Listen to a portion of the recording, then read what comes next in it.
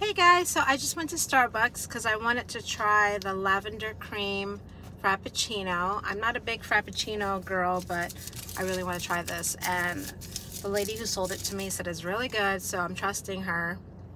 So I'll let you guys know.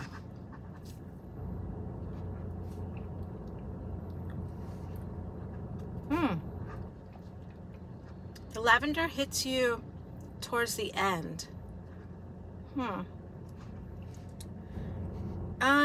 Okay, it's not bad. Okay, I'm not saying it's bad.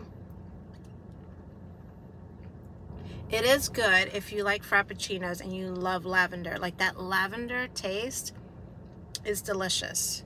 But would I buy this again? Maybe not, because I don't know. It probably has a lot of sugar.